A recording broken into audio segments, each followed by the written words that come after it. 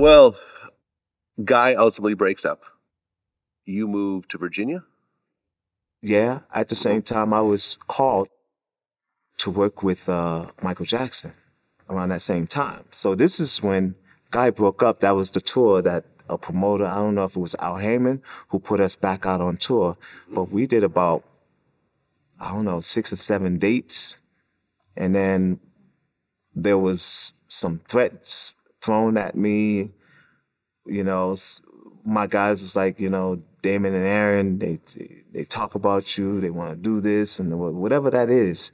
And I just kind of brushed it off. And then finally we get to Detroit, and I pulled us all in a room because I feel like we brothers, and you guys say you love me. Why do you talk about me, and why do you talk about wanting to do something to me? And when that happened, I had to pull him in the room, and we all sat down and talked, and she was close to tears.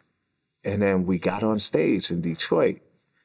And I said, I just felt like that wasn't sincere enough for me to stay with the group, because in my mind, it was like, I'm leaving, because I felt like no one cared about Anthony B and our whole situation. Everybody keep moving on, and I couldn't really move on with that. I couldn't really be on that stage knowing that I lost my big homie. Yeah. So we get all the way to Madison Square Garden. By that time, I already got the call from Michael Jackson. Michael Jackson bought me a brick phone. Yep. Because he wanted to keep in touch with me.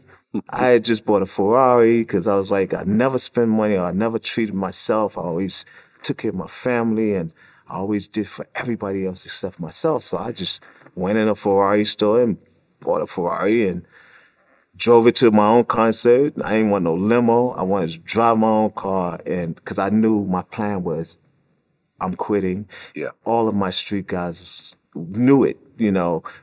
Joe Black, who used to work with Mike Tyson and he's from Brooklyn, and he was with me. And then my sister Denise and my bro Wayne, and they were there. They helped me set up. I stayed in a different dressing room that day because my plan was, I'm making my announcement to resign from Guy. Mm-hmm. And the guys didn't know.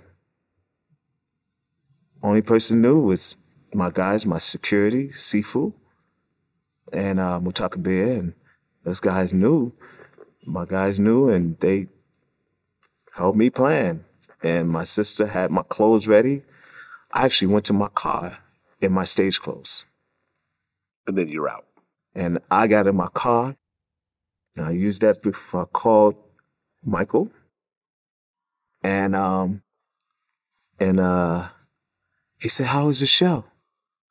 I said, "Show, it's great, it's cool. But I quit the group." He's like, "What?"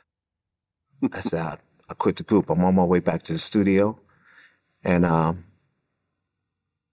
going to see you Saturday.